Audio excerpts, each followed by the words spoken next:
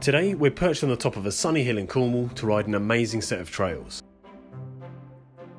This is Old Hill Bike Park. Old Hill is a small and friendly bike park just outside Bodmin. Rest assured that for what this rugged park lacks in size, it more than makes up for in the quality of its trails. And what I mean by that is, this place rocks.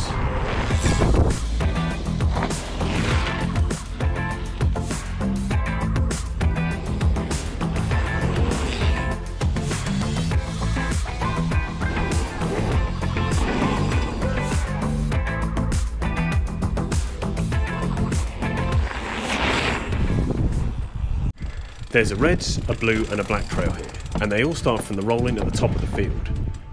After winding their separate ways down the hill, they all end in the woods at the bottom. From there, there's a dedicated push-up trail that skirts the side of the hill. It's pretty short as push-up trails go, which is good, and it's easily rideable if you want. The trail I'm on today is called the Bodmin Beast. This is a blue flow trail chock full of great features. There are plenty of small jumps, rollers, and a happy sprinkling of tight bermed corners. So let's drop in and see what it's all about.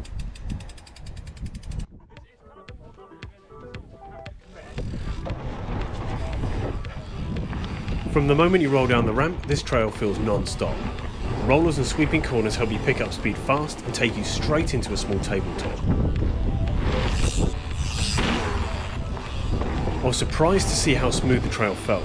It's clear to see that a lot of planning went into creating the Bodmin Beast, and it flows really well. Oh yeah, this is super flowy, this is lovely.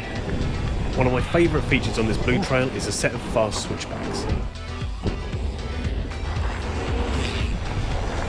Agility is key in this section, as you have to be light on your feet to maximise your speed through the corners.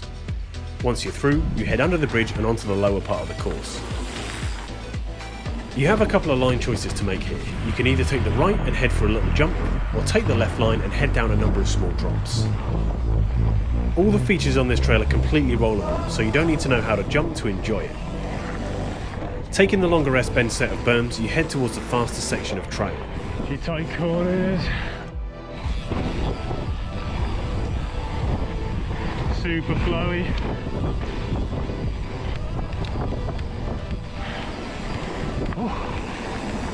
This last part of the trail is pretty quick, so it's best to keep your wits about you as you head towards the trees. Into the woods.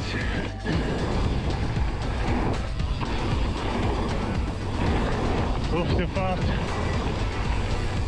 One last corner and across the finish line and onto the path at the bottom. Wasn't expecting that. There we go. So how does this trail stack up? It's fair to say that this trail is a lot of fun. Some blue trails are good as a warm-up, but lose their fun factor after that. This trail doesn't feel like one of those. Because you're constantly moving your bike along the track, it flows really nicely and keeps your excitement. Different to a blue trail that you might find at a forest, Bike Park Blue will be more of a flow trail. This will have more fun obstacles designed to maximise your enjoyment and help your riding progress. Even as an experienced rider, there are also things you can learn on a trail like this, especially if you want to ride it a little bit faster.